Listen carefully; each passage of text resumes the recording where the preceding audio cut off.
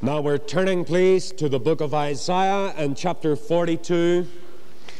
And I just want to read the first 4 verses. I'll expound them, or try to expound them as the Lord helps us. And then we'll go from verse 5 down it line by line. And I really want to cover the whole chapter tonight. It is a great, great chapter. And I think maybe just before we read it, could we go over to Matthew 12 just to prove to you, because some of you are through this teaching for the very first time. I've always got to remember that there are lots of people who are just fresh to the Bible, who are watching on video, listening by audio, wherever you are, and also in this meeting. And Matthew 12 and verse number 14. Then the Pharisees went out and held a council against him how they might destroy him. But when Jesus knew it, he withdrew himself from thence, and great multitudes followed him, and he healed them all, and charged them that they should not make him known. You see, the time is not yet ripe. He is not bombastic and bursting upon the scene. He charges them that they should not make him known, that it might be fulfilled which was spoken by Isaiah the prophet, saying, Behold my servant whom I have chosen, my beloved, in whom my soul is well pleased. I will put my spirit upon him, and he shall show judgment to the Gentiles. He shall not strive nor cry, neither shall any man hear his voice in the streets. A bruised reed shall he not break, and smoking flecks shall he not quench, till he send forth judgment unto victory, and in his name shall the Gentiles trust. Now that shows you very clearly that when we go back, and let's go back now to Isaiah 42, that the first 4 verses of Isaiah 42 refer to the Lord Jesus. It's not just my interpretation. These verses are about Christ. Behold my servant, Isaiah 42 and 1, whom I uphold, mine elect, in whom my soul delighteth. I have put my spirit upon him, and he shall bring forth judgment to the Gentiles. He shall not cry, nor lift up, nor cause his voice to be heard in the street. A bruised reed shall he not break, and the smoking fleck shall he not quench. He shall bring forth judgment unto truth. He shall not fail, nor be discouraged, till he have set judgment in the earth, and the isles shall wait for his law. I'll never forget the first time, friends, when I read F.B. Mayer's beautiful commentary on these 4 verses. I think they're on my mind now for the rest of my life. I hope they are anyway. He said some lovely things, and I want to repeat some of the things that he said. In his book, Christ in Isaiah, he said, when the Lord Jesus took a towel and washed his disciples' feet, it was no new office that he was performing. For the life of God is a life of service. He rules everything, yes, but at the same time, he serves all. And now Jehovah God the Father is calling us all in this class and in every generation to look at his Son. This is a call by Jehovah to look at his Son, to see what kind of a servant he was. Behold, look everybody, says the first verse. Behold my servant, the one who served me and did perfect obedience to all that I asked him to do. Behold my servant. Now he is the one that I uphold. God loves his Son. God is thrilled with everything he is and everything he did and everything he will yet do. Oh, the pleasure that God gets, has gotten, and yet will get from all that the Lord Jesus is. Of course, he doesn't see it past, present, and future the way we do. But the Lord Jesus brings him great pleasure. And when you put your faith and trust in God's Son, and you exalt him in your life, think of the pleasure he gets from that. Think of the pleasure he gets from you serving him and choosing first the kingdom of God. How God loves those who love his Son in a very special way. I wonder, my friend, what you think of Christ tonight. Here's what God thinks: my servant whom I uphold. You know, God is always at work in our world. You think of that breakfast table you sat down to this morning, or that tea table you sat down to, and how it was spread. And behind that bread there is the flour, and behind the flour the mill, and behind the mill and the flour the wheat, and behind the wheat the sun, and behind the sun God. Think of everything spread on that table, how God brought it to you today. Think of that lovely dew that fell on the grass, renewing the grass, and think of the progress of the sun and the moon today, and think of the little fall of the little tiny shell from the ocean to the ocean bed. Think of the flip of every tail of every fish that swims. Incredible. And God knows all about it and is behind it all. But he does it so quietly, and he does it so unobtrusively. I told you about the cartoon I saw in a magazine recently of a man standing looking out across a beautiful countryside, and there was a lovely rainbow, and he said to his little son, he said, "No, son, it's not an advertisement."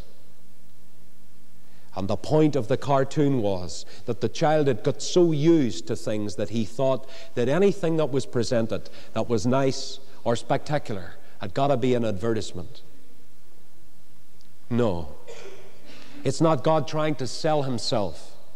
It's not God trying to be a slick salesman like the world is. Think of how unobtrusive he is. You never saw a mark of him today as far as blowing trumpets about his creation is concerned. And all of that was done unobtrusively and quietly. Absolutely fantastic. I had a beautiful walk this afternoon. I thought I would go for a walk and clear my head, and quietly walking along a river bank, and I just stood there this afternoon, you know, and I heard the singing of the birds and the beauty of all that spring bursting out, and I thought, a wondrous time is spring, when the trees, they all are blooming and so on. And so it is with God's love once you've experienced it. Here is God behind all of this creation. I think sometimes we don't take enough time just to stop for a wee minute. It's like my friend Malcolm Woods of this church says. He said to me, "I'm going off for a wee break one of these days. I just want to watch the rocks grow for a little while." And I thought that was a lovely expression. Well, I think that Malcolm could teach us all. It would be good now and again if we could maybe sit and watch, maybe just not only the rocks growing, but the whole world around us. We're so busy, aren't we? And we don't have time to appreciate it. God does it all, but he doesn't leave a footmark. There's not a sound from him. And so it is in the service of the Lord Jesus, because here we have the breathtaking modesty of the Lord Jesus. Being the express image of God's person, watch how he moves just like his Father is. And he comes into the earth, acclaimed by angels, reverenced by strangers, foretold by seers and prophets, and for 30 years he just retires to a little carpenter's shop. I remember preaching in Nazareth once, and one of the local believers, he took me down into his carpenter's shop in Nazareth, and how proud he was of that shop. And as I stood there in that believer's carpenter's shop in present-day Nazareth, I thought of Christ. All those years, sawing and planing and so on. What a wonderful Savior. In the hospice there in Nazareth, when they break bread, what they call the communion table is actually just a table that a carpenter would use with the lathe on it and so on, set up there, and I thought it was very beautiful.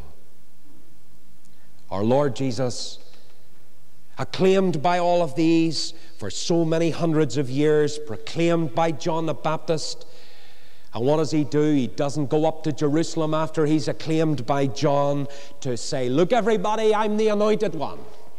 He goes off into the wilderness, and there is not in the lovely Savior a single grain of self-seeking. Not one. Fantastic, isn't it? Not a grain of self-seeking. Think of that time he took to just go and talk to the woman at the well. All that time for one woman. He didn't come to endure. Or rather, he came to endure, but he didn't come to enjoy. He came to be despised, not to be crowned. His design was not to be the idol of the populace. His design was that he could take their hearts away from idols, back to God. He didn't hide behind the rich. He didn't hide behind the strong. And he could have called 12 legions of angels, but he refused. No soul-destroying angel smote the man who cleared his throat and spat in the Prince of Peace's face. No lash but his love. No battle axe but grace. Behold my servant, says Jehovah, whom I uphold, in whom my soul delighteth. I have put my spirit upon him. How beautiful. He shall bring forth judgment to the Gentiles. And just a wee word here to the Christian. Tell me, Christian, when you go to work for your Lord, or I go to work for my Lord, this church here, you know, it wasn't built to be a denomination. It wasn't built to be a glorification to men. It is here so that it might serve the Lord. This building is here, and we're in here so that we might serve the Lord and exalt Him alone. No sect, no group of men as such that we're trying to say they are better than anybody else. We just want to exalt Him, meet in His name, preach His word.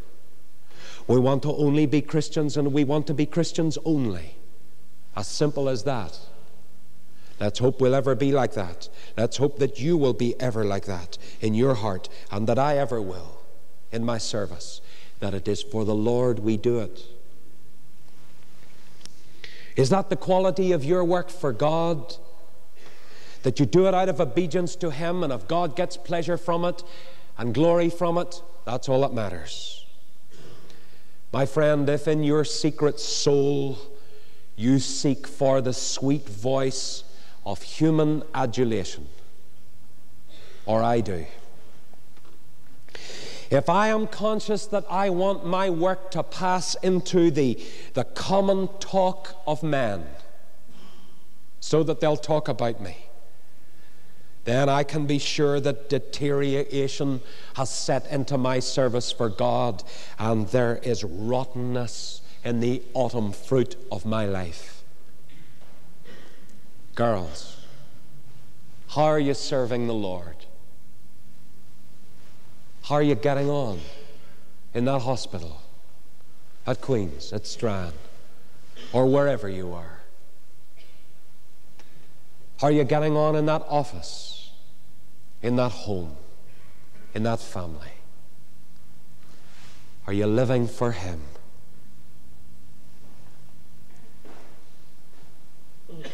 It's very important. Fellas, from my heart to yours, how are we getting on?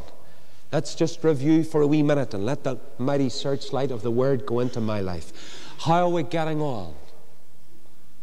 Have we got a fresh vision of Him? Are we doing it for Him? Or are we serving Him because so-and-so might think it is good, or somebody else might think it's good? If we start that game, we're finished. Lord Jesus did it for His Father, and He was so modest about it. Are we?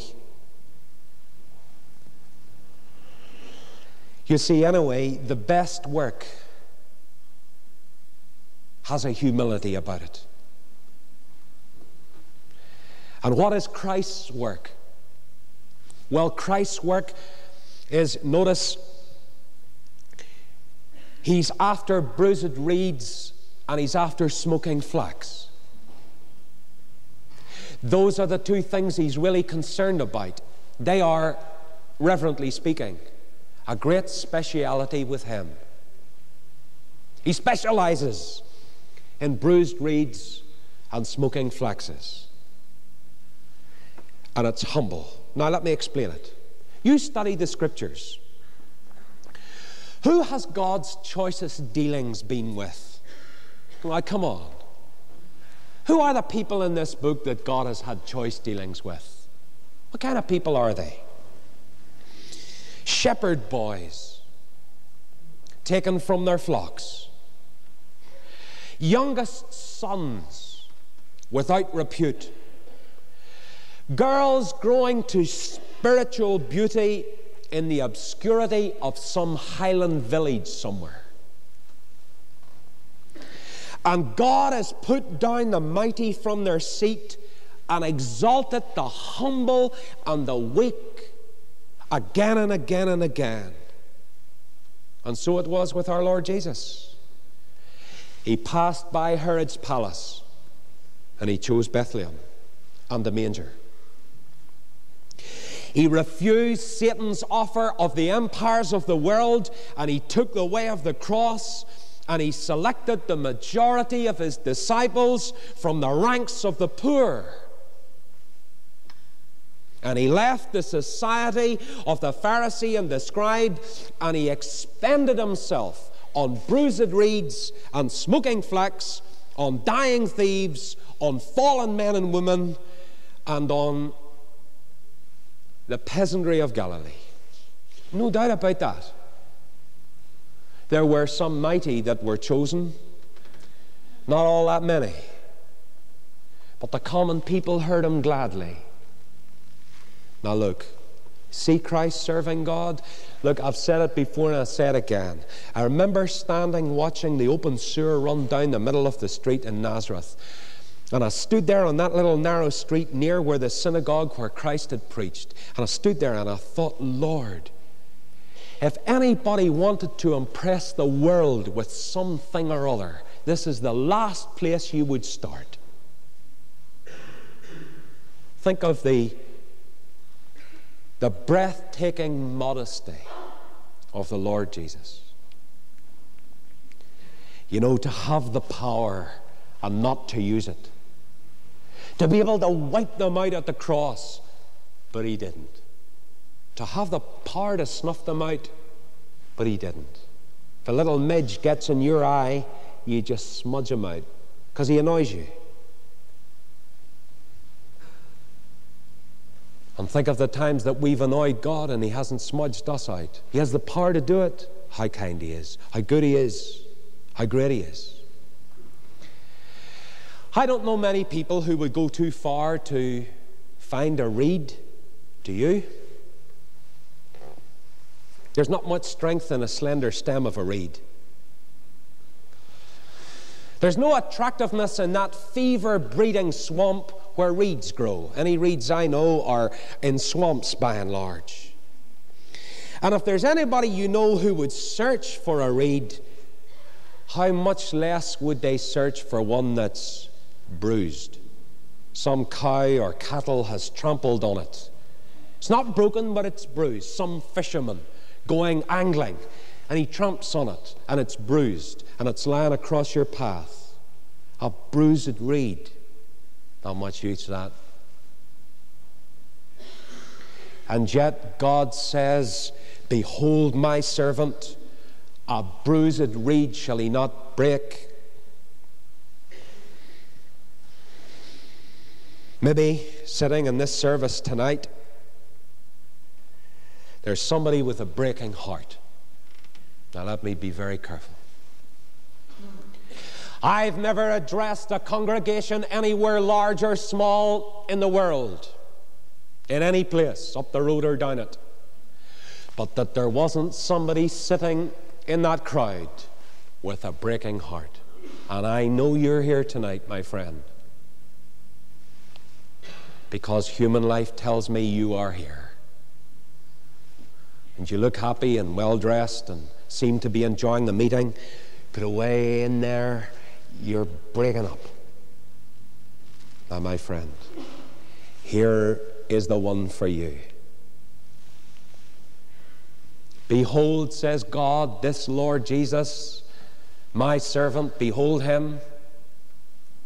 He doesn't break bruised reeds. Other people just kick them out of the way, but he doesn't kick them out of the way. He specializes in bruised reeds. You say, but you don't know me, Derek. You don't know the sins I've had. You don't know the past I've had. You don't know the things I've done. You don't know the mess I'm in. But he does. And I just quote God's word to you tonight. A bruised reed shall he not break. The world will break you, and the selfish crowd will ignore you, but he won't.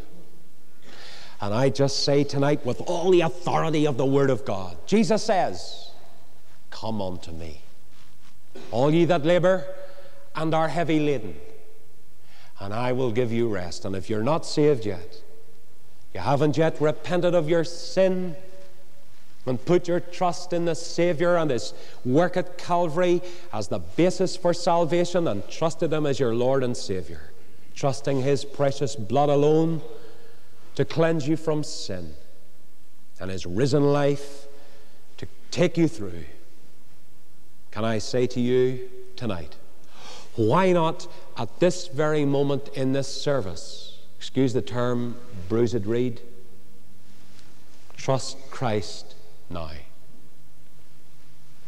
How many stories we could tell of bruised reeds that Christ has taken and mended until they grow straight, yet everybody else would despise. And smoking flecks, have you ever seen smoking flecks? Well, I haven't. I've seen flecks. My grandmother used to have it on her farm, and I used to sit on the back of the tractor with my uncle Wesley, and he used to take me along in his tractor, and he used to go around the field ploughing, and I used to remember that in the corner was the flax dam.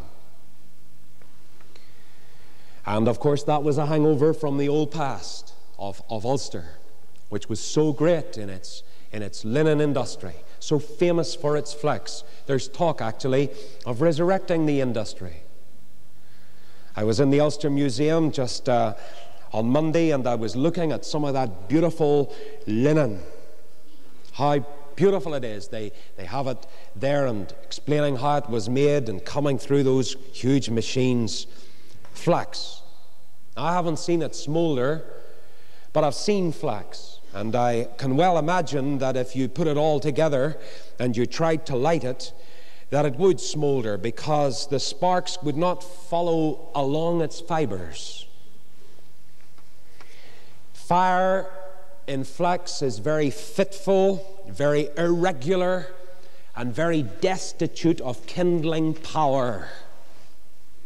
So when God says, "Behold my servant," he specializes in bruised reeds,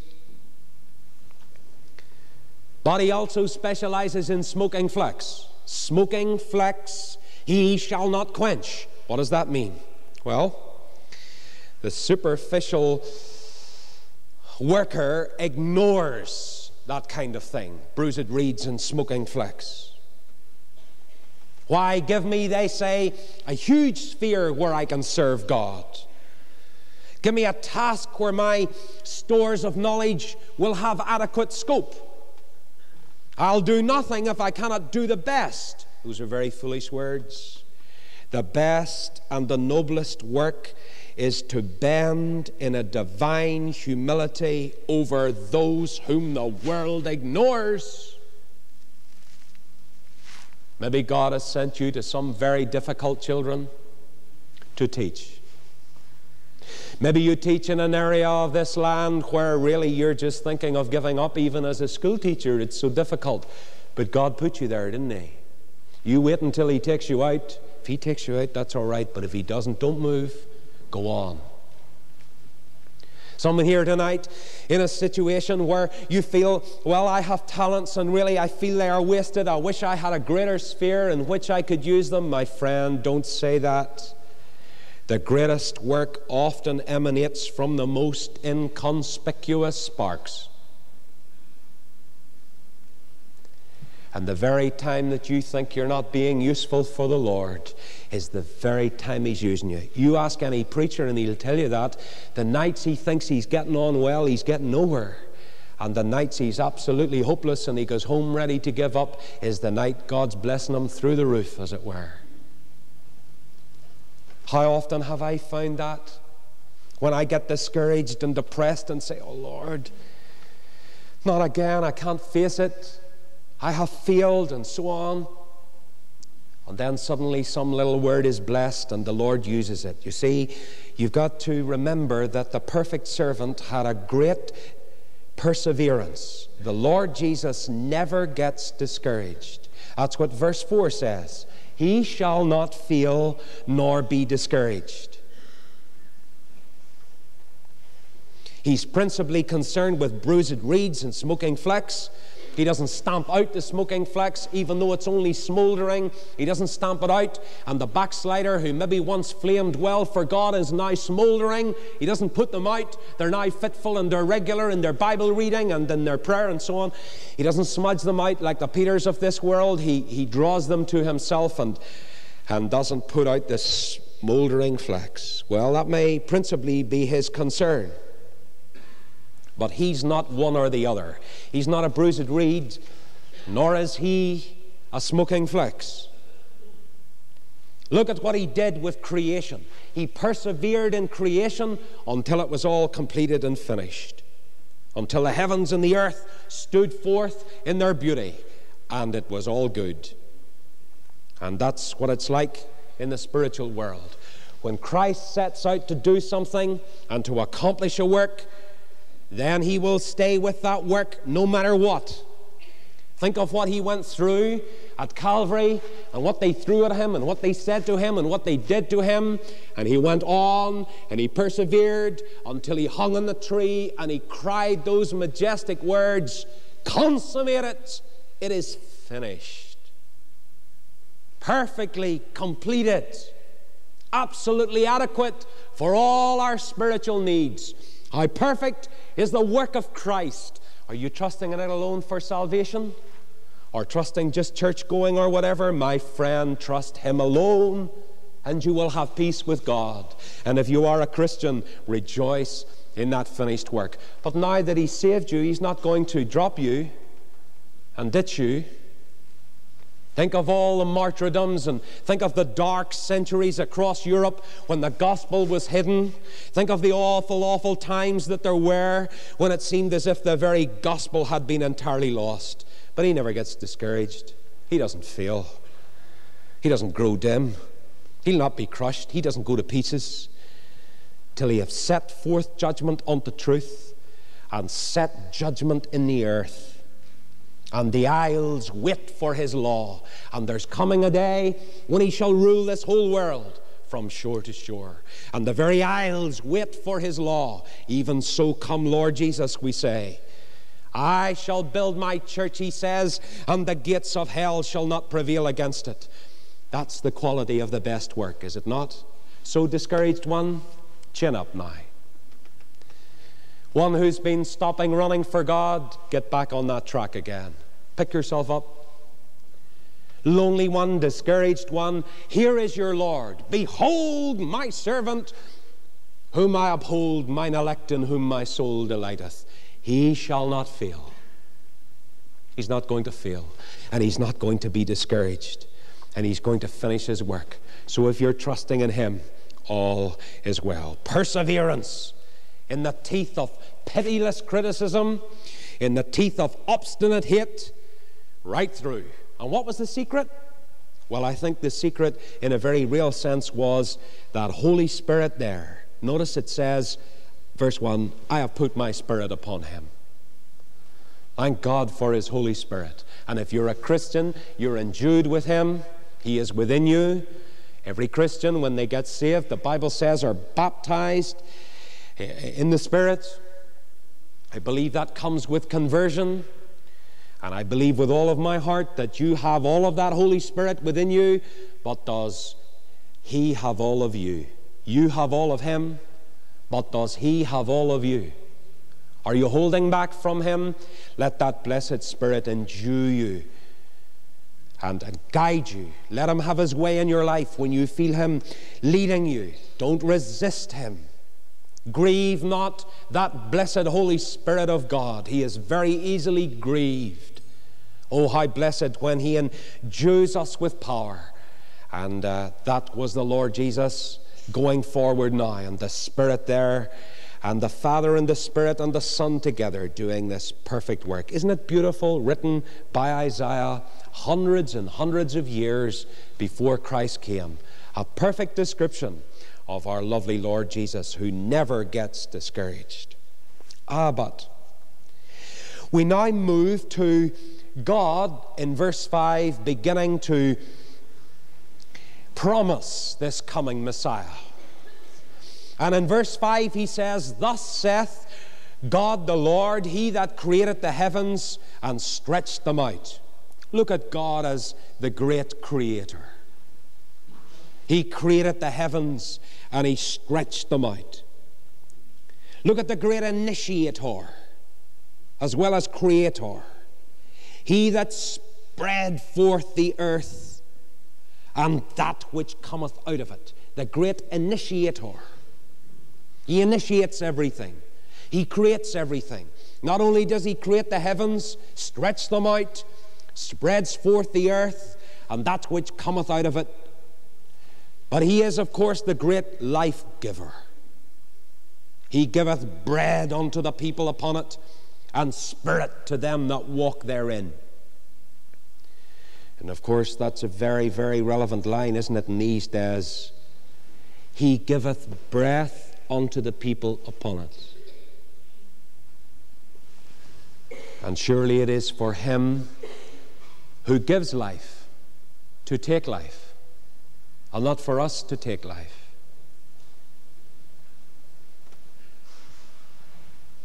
I believe that that is the great, great verse against suicide in whatever form. And if there are any of you here tonight contemplating it, I say to you, it is the forbidden way. God gives life, and God takes life. We must be content to wait until he takes us. And of course that takes us into the whole realm of the unborn and the whole argument that is in there. But I think that this is a very important line. He that giveth breath unto the people upon it, and spirit to them that walk therein. Let's be very careful. what we do with human life. How are you treating that breath He gave you? Are you choking it up with nicotine and alcohol and drugs? How sad. A lovely gift of this breath that God has given you to pollute it. Well, He gave it to you, so treat it as a real gift from Him and watch it and care for it. And the Spirit to them that walk therein. Now, you may not agree with me, but I still think that the Lord Jesus is in view in this verse. I think that God is still talking about the Messiah. I, the Lord, have called thee in righteousness, and will hold thine hand, and will keep thee, and give thee for a covenant of the people, for a light to the Gentiles. Now let's just stay with that little line for a minute. A light to the Gentiles. On Saturday morning, I was having my breakfast in Leeds. It was a very nice breakfast. The man in the house had made it. Saturday morning was his time to make it, while the rest sat back. And he made it very well. Thank the Lord for that. And I was enjoying my breakfast, when suddenly I noticed all these people going by the window. Loads of people. They were dressed in a very distinct way. And they said to me, you know, they're the Jews. We have many, many, many, I think he said, thousands of them in this district of Leeds. They're all going to the synagogue. And here I was eating away at my toast or whatever, and loads of these people going by in families, ladies with hats and men with little caps and all sorts of things, dressed in dark suits, going off to the synagogue. Now, I've always wanted to visit a synagogue, just to see what goes on. And I've never really had the opportunity, because I rang up the rabbi here in Belfast and discovered they didn't have one at the time at the synagogue in Belfast, to find out his view on the Song of Solomon, because Jewish folk fascinate me. They are a wonderful people. And I thought, well, let's go and see what's in the synagogue. So as I munched my toast, I said to my host, how about going to the synagogue? Well, he thought he had problems with North of Ireland preachers. I'll not say in what areas, but he was trying to weigh me up, and I think he had problems with that one. He said, I'd love to go, because he'd always been waiting the chance. So I said, okay, if you'd like to go, I'd love to go. I'd love to go, he said. And I thought he was going to put me out of the house, but he didn't. And he took me away and put me in the car, and we beetled along to this huge synagogue. Well, I think he was as nervous as I was. And we came along through the beautiful garden of remembrance in the synagogue to the 6 million Jews who were slaughtered by Hitler. And we came to the door, and we very gently pushed it open. And there they were, standing with beautiful prayer shawls on and lovely little caps. And with heads down, we gently went forward. And we said to the men at the door, very interesting, the men at the door, you know, we said, would we be allowed to observe? Where are you from? Oh. I thought, it's all up, Lord. I said, well, I'm from Belfast. I said, you've heard of that place? Oh, yes, yes. No harm in that, he said. I thought, good. He said, now, you can't just go in at the moment. Now, you'll have to wear these little caps. And I thought, well, it'll cover my bald patch anyway. And he said, you'll have to put these little caps on, and we'll take you in, but just hang on a minute. So we sat down, and we waited, and we waited, and we waited, and we waited. And I thought, oh dear, they're checking me out here.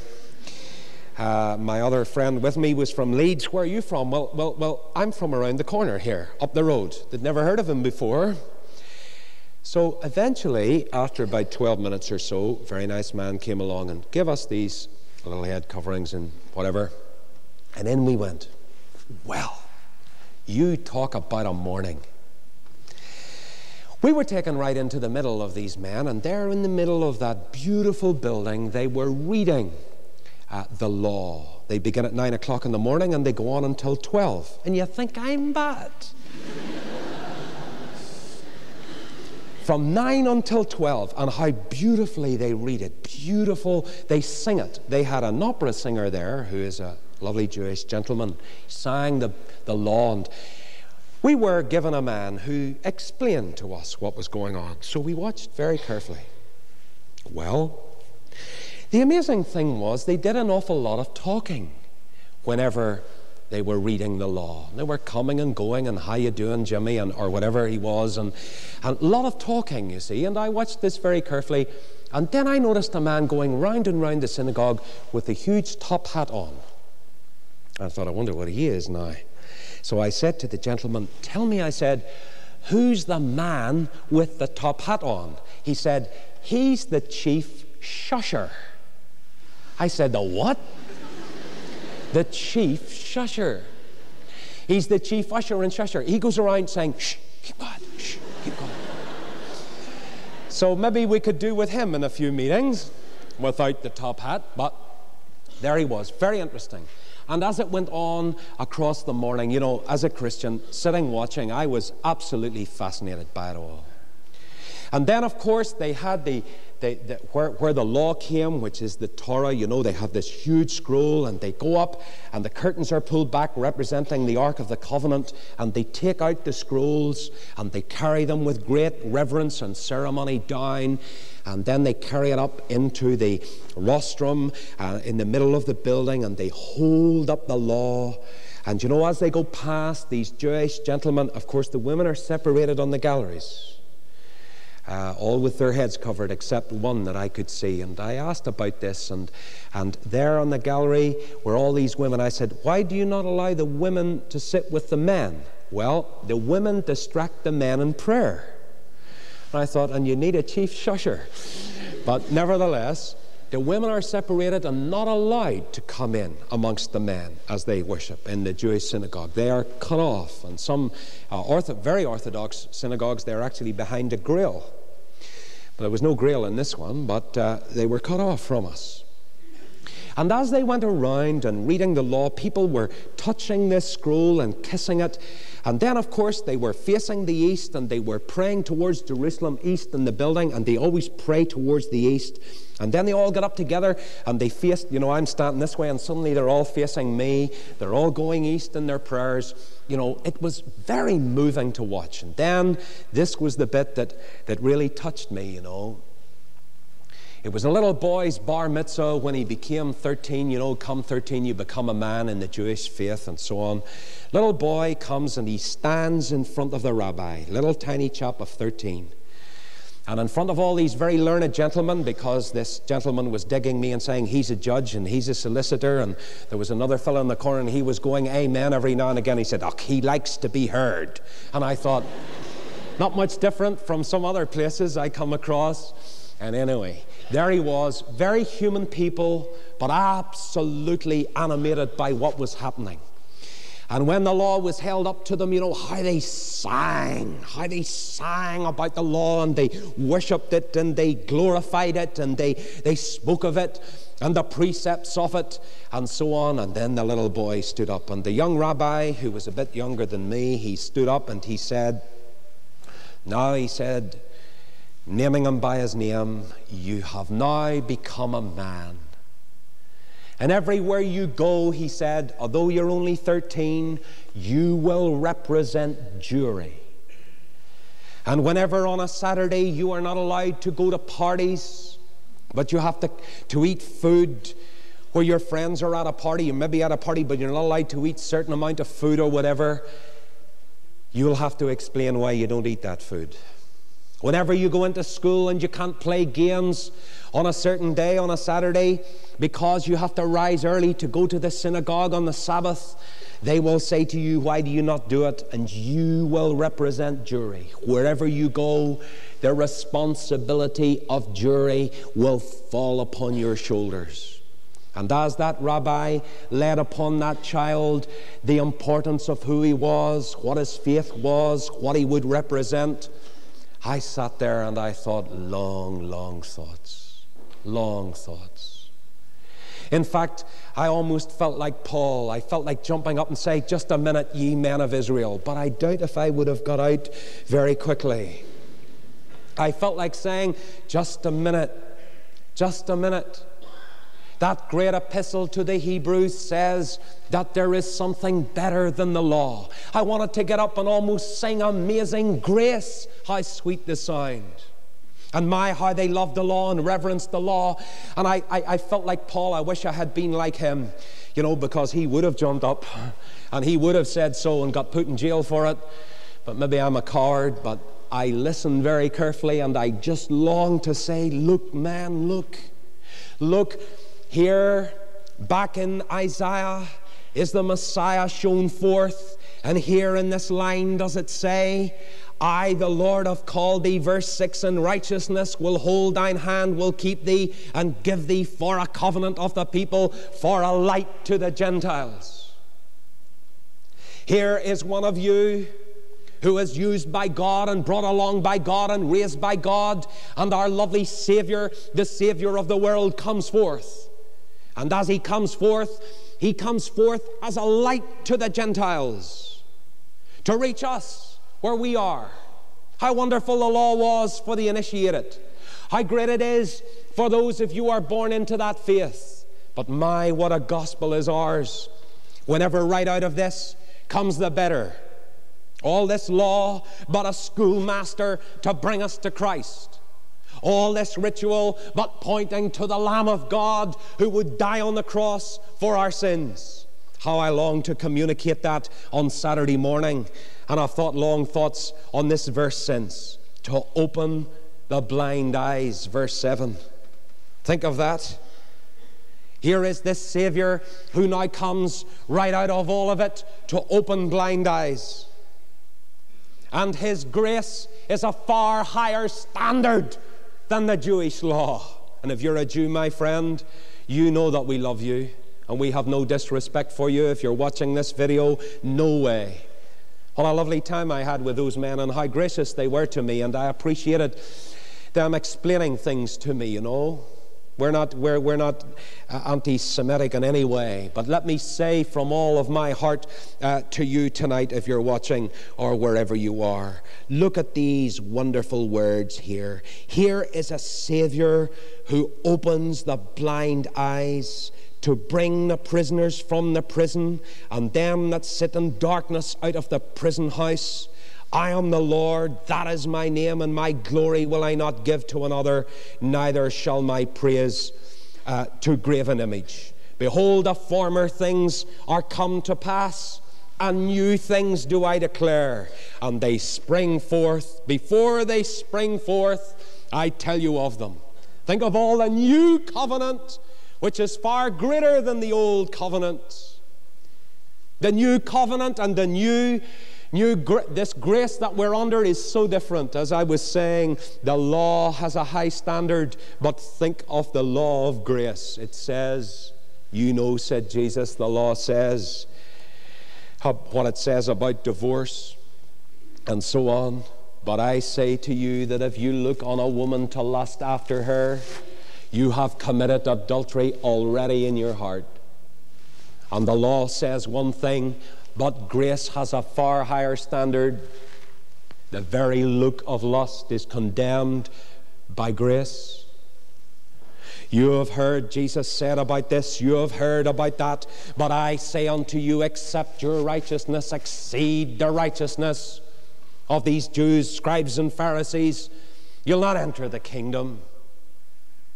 You know what the law says about prayer and so on. We have done the Sermon on the Mount in great detail here. If you want to get the tapes on that, you can. It was the turning of the tide for us in this class. It was then that things really began to open up for us in this work when we studied that together. Shall we ever forget those times as we saw how that the law had a standard and you could keep it outwardly and appear a great fellow in the eyes of your fellow Jews, but this new grace that has come looks upon your heart and how you are in your heart.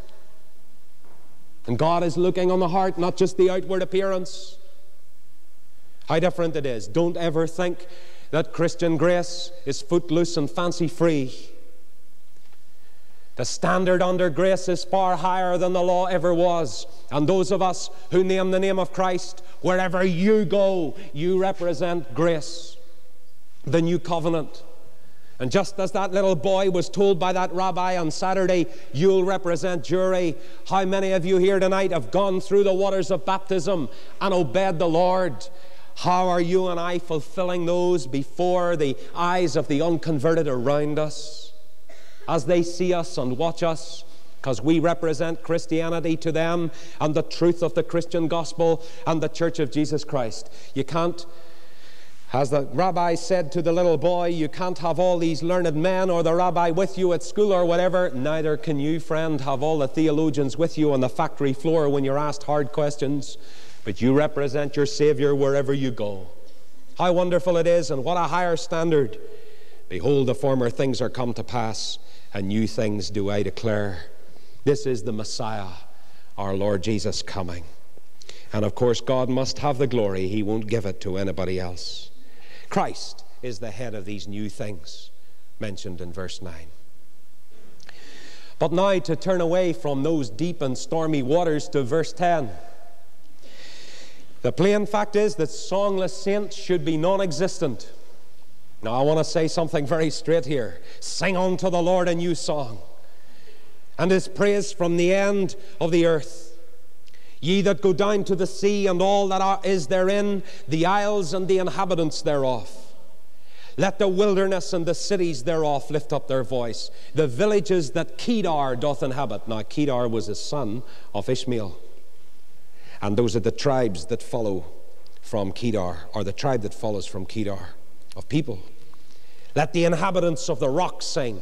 Let them shout from the top of the mountains. Let them give glory unto the Lord and declare his praise in the islands. The Lord shall go forth as a mighty man, and he shall stir up jealousy like a man of war. He shall cry, yea, roar, and he shall prevail against his enemies. But from verse 10 to verse number 12, I think I could write over that, songless saints should be non-existent. Sing unto the Lord a new song. Well, I wonder, as I often say to you, how much you sing. Let me ask you in the words of Charles Swindoll, tell me, did you sing on the way home from your church service last Sunday?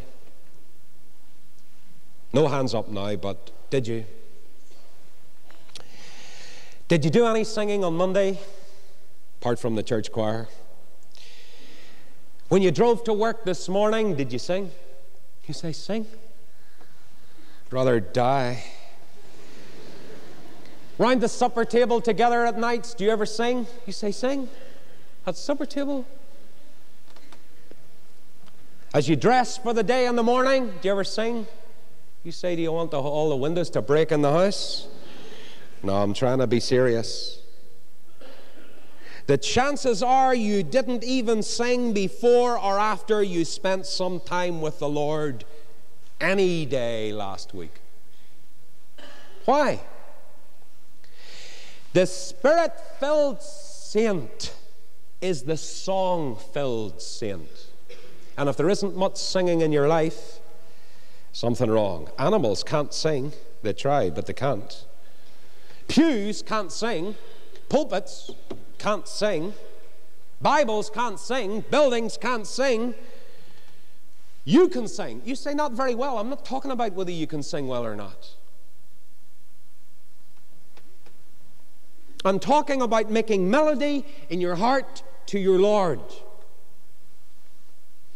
And your melody, when you sing to the Lord, is broadcast right into heaven.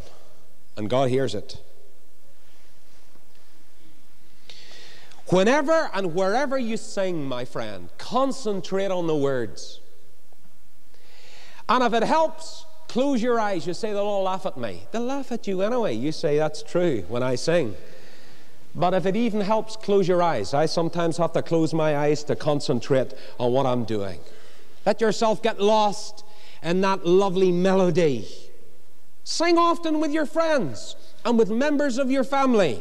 It helps to melt down all sorts of invisible barriers. Why not, before you have tea tomorrow night, get mum and dad, brother and sister, and say, look, I know you're all going to throw me out, but let's sing grace tonight. I say, oh, go on, try it. You say you want a revolution? Yes. The first sign of a Spirit-filled life is singing. Be not drunk with wine, but be filled with the Spirit. And what's the first sign of it? Singing and making melody in your hearts to the Lord. Now, I just throw that out as a little practical suggestion. You're not auditioning for a choir. You're making melody in your heart. Never mind how pitiful you may sound. Sing loud enough to drown those deafening thoughts that clamor for attention. Sing out and sing often. That's what it says. Sing, verse 10, unto the Lord a new song. And you'll be amazed what will happen. Sing on your bike, in the plane, in your car. I went into a restaurant yesterday, a little tiny coffee house, and I sat down. And there was a man sitting. In fact, I think it was today, if I remember right. Where am I, Lord? And he was sitting there with his wife. And suddenly, he started to whistle. And I thought, that sounds familiar. He was whistling in the corner of the coffee house, Blessed Assurance, Jesus is mine. And I went over to him and I said, oh, what a foretaste of glory divine, heir of salvation, purchase of God, born of his Spirit, washed in his blood. I said to him, keep going, brother. This is my story, this is my song, praising my Savior all the day long. I said, just keep praising him. I said, he's an incomparable Savior, isn't he? He looked up at me. I never said, how are you? I never said, where are you from? I never said, I go here and I'm this. I just said, keep praising him, brother. And he looked up at me, he came up for air and he said, praise the Lord. I don't know his name yet. He doesn't know who I am. I beat it out the door. And he wasn't cracked in the head. He was waiting to pay the bill. And he was whistling quietly in the corner. He wasn't annoying anybody. Wouldn't have worried me if he had. We've lost our ability so often to sing. Now, it's very clear. There's a little word to you. Now, we have a man here tonight who is a member of a very famous quartet of men who have been singing in this land for many, many, many years, the Woodvale Quintet. And he comes to this class every week. He's one of the most faithful members of this class for many years. And I've heard him sing and preached with him too. I'd like to pay public testimony to him tonight and to those mighty men who sing with him. Those men all over the land singing to the Lord. Well, we could pick up something from them, couldn't we? Songless saints should be non-existent. But here is the God who now moves very, very fast to avenge against the enemies. He shall go forth as a mighty man, stir up jealousy like a man of war. He shall cry and roar, shall prevail against his enemies. I have long time holden my peace. I have been still and refrained myself. Now will I cry, verse 14, like a travailing woman. I will destroy and devour at once, just like a woman in childbirth, where she can hold back from crying no longer because the child is about to be born. God says, I'm going to move to protect my people. Now, of course, this is prophecy concerning the children of Israel in this great city. We've been thinking about Babylon in their 70-year captivity. The great second Exodus is about to happen.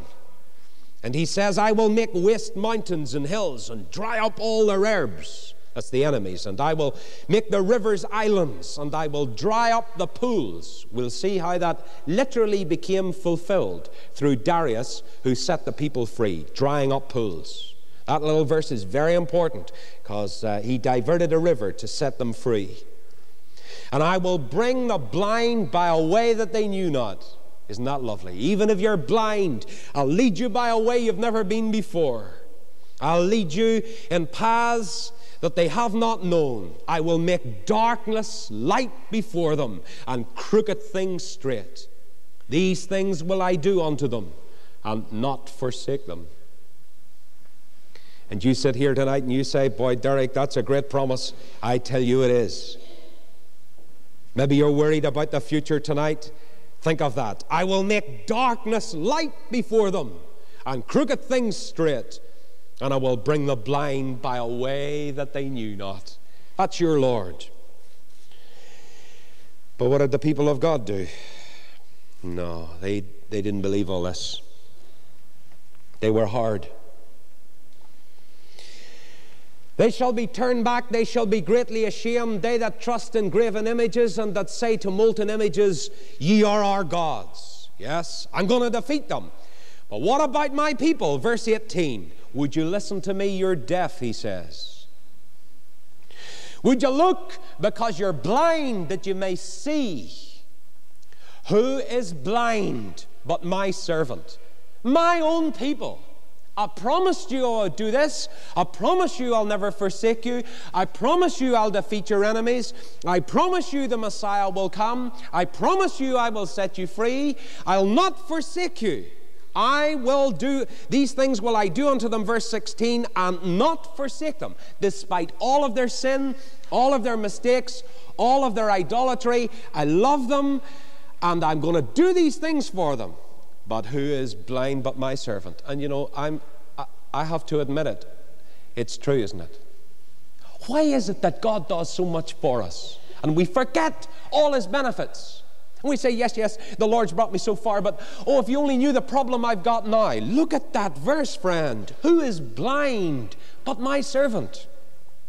Or deaf as the messenger I sent? Who is blind as he that is, in your NIV, committed, and blind as the Lord's servant? He sees many things, but he doesn't observe. He opens his ears, but he doesn't hear anything. My people. Now the Lord is well pleased for his righteousness' sake. He will magnify the law and make it honorable. But this is a people robbed and spoiled. They are all of them snared in holes, and they are hid in prison houses. They are for a prey, and none delivereth, for a spoil, and none saith restore. My people. Who among you will give ear to this? And who will hearken to hear for the time to come? And then comes the verse. Who gave Jacob for a spoil anyway? And who gave Israel to the robbers? Who sent you into exile under the Babylonians, that saying? I sent you. He against whom we have sinned. For they would not walk in his ways, neither were they disobedient unto his law. Now, I want to be very careful here, and I don't want to be arrogant. But I want to say to you, my friend, if God promises you as a believer all of that, and he still does, in Christ, we've been grafted into this branch, and what a glory it is. Brought in Gentiles who didn't deserve it, through this great Messiah who came, God's beloved Son. And these promises are yea and amen to his people. If you tonight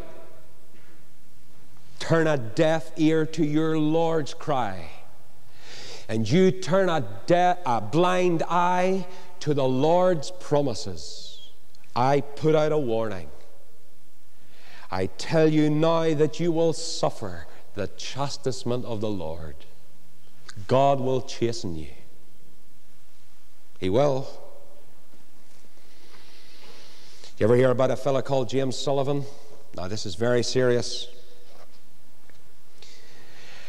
And in the 1960s, he had the largest youth group in all of America. And he was mightily blessed of God. Thousands of young people involved. And he blew his town wide open with this youth work for the Lord. And that's not all he blew wide open. Along the way, he sacrificed his health and his family. And as he blazed along the success track, Sullivan became a difficult man to keep up with, let alone live with, and his wife Carolyn was getting tired. And so were his children, who seldom saw their father, and when they did, he was irritable. And although he never realized it at the time, Sullivan's full-throttle lifestyle was actually an escape technique. Listen to him quote from his book, The Frog Who Never Became a Prince. "I was a man who existed in a shell, with guilt and resentment and hatred welling up within me, and the resulting hard feelings I developed became almost insurmountable." And what happened? Wasn't this guy a Christian? Wasn't he working for Jesus? Wasn't he spreading the gospel? Wasn't he reaching the youth? Yes, indeed. But Sullivan substituted activity for living, and busyness for meaningful priorities. And one night his wife said to him, "Do you know, or do you even care, that from the middle of September until today, you have not been home one night?" And not long after that, she broke emotionally, and he contemplated suicide. Now, sir, are you that man? So busy for your Lord, you think that you are wrecking everything around you. I speak straight because I feel this. Let me put it another way. Did you ever hear about the little class who had a newspaper and they had a story in it? And the legend was that all the animals decided they would try to be meaningful and to meet the needs and the problems of the new world. So the animals organized the school. And the activity and curriculum in the school was running and climbing and swimming and flying. And to make it easier to administer the curriculum, all the animals had to take all the subjects, said the story. Now, the duck was excellent in swimming. In fact, he was even better than his instructor. But he had only passing grades in flying, and he was desperately poor at the running. And since he was slow in running, he had to drop swimming and stay after school to practice running. And this caused his webbed feet to be badly worn, so that he was only average in swimming. But average was quite acceptable, so nobody worried about it, except the duck. The rabbit started at the top of his class, said the legend, in running, but he developed a nervous twitch in his leg muscles because of so much make-up work in swimming. And the squirrel was absolutely excellent in climbing, but he encountered constant frustration in the flying class because his teacher made him start from the ground up instead of from the treetop down. He developed lots of problems from overexertion, and he only got a C in climbing, and he got a D in running. The eagle was a problem child and was severely disciplined for being a nonconformist. In climbing classes, he beat all the others to the top of the tree, but he insisted on using his own way to get there. And the obvious moral of the story is a simple one. Each creature had its own set of capabilities in which it will naturally excel, unless it is expected or forced to fill a mold that it doesn't fit. And a whole lot of us are trying to fill molds that we can't fit. And we're trying to get into things that God never meant for us. And we're frustrated and worried and driving ourselves silly. And it's all wrong. Watch the Lord doesn't chasten you. A duck is a duck and only a duck. It's built to swim, not to run or fly or climb. A squirrel is a squirrel and only that. And to move out of its forte, climbing, and then expect it to swim or fly will drive a squirrel nuts. And eagles are very beautiful creatures in the air, but they're no good in a foot race. And the rabbit will win every time, unless, of course, the eagle gets hungry. And what's true in the forest is true of Christians in the family, and of your family under your roof. Now, if you're trying to do something the Lord never wanted you to do, and you're insisting on doing it, you'll be chastised. Is there someone looking into my face tonight, and you're involved in sexual sin, and you are determined to go on no matter what God says? watch that God does not move swiftly to chasten you. If I got in my heart an unkind spirit, no matter how much I preach, my unkind spirit is getting in the way of God's word, I will be chastened. Somebody here tonight and God has spoken to you about baptism and you refuse, or the Lord's Supper and you refuse, watch that he does not chasten you. These people had all of these promises. The prophet pled with them to repent and believe God, but they wouldn't do it. And God chastised them and sent them into exile. And whom the Lord loveth, he chasteneth. So at the end of the chapter comes the great challenge. Let me do what God wants me to do. Let me be content in it. And let me be humble about it at the same time. Let's pray. Bless your word, Lord. Thank you for speaking to us. Send us home rejoicing. For Jesus' sake. Amen.